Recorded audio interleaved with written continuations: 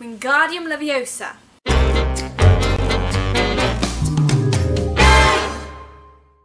Hi guys, it's Elizabeth. It's Tuesday here on the KEEYSS channel. If you haven't noticed already, this is kind of going to relate to Harry Potter. This is my wand that I got at the Wizarding World of Harry Potter in Universal in Florida, and I want to go back to Florida for that reason, that and Disney, and just because I love Florida.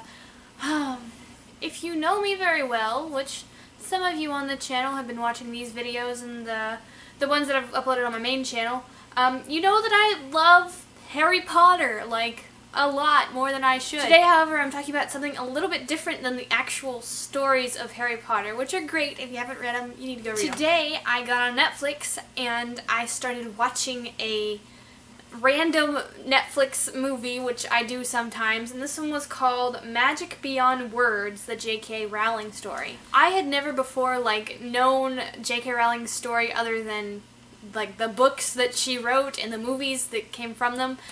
So I figured, hey, this sounds like an interesting movie, I'm gonna watch it.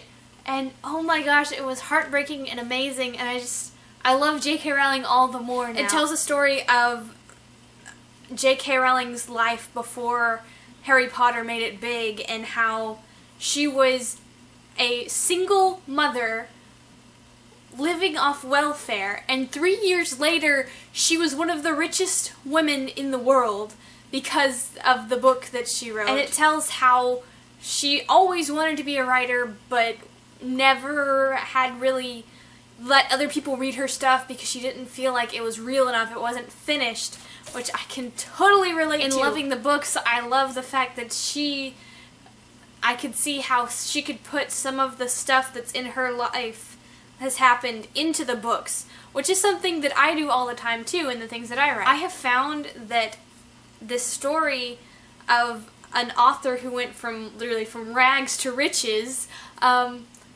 this story is just so inspiring, whether all of it's true in the movie or not. I am someone who writes. I have been writing since I was like able to. We're talking about little first, second grade Elizabeth writing all types of stories on her own. Writing is something that I don't plan on ever giving up, and I want to be a published author so badly, but it's such a hard thing to do. As of this moment, I have written my one children's book, and I haven't heard back from the publisher that I sent it to, and I've written my NaNoWriMo book, which I still need to edit and then possibly get an agent or something to try and get it published, because that's the thing I really, really want to get published more than anything else. And just the other day I was brainstorming because I'm like, I need another thing to write about because I feel like writing, and I came up with yet another novel idea.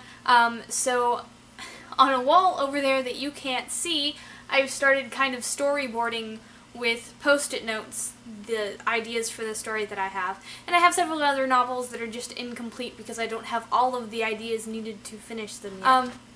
So yes, anyone who loves Harry Potter or J K Rowling, or is an author looking to find inspiration, go watch the thing on Netflix. I named it earlier. I hope you guys are having a good week, and hopefully I upload this on time.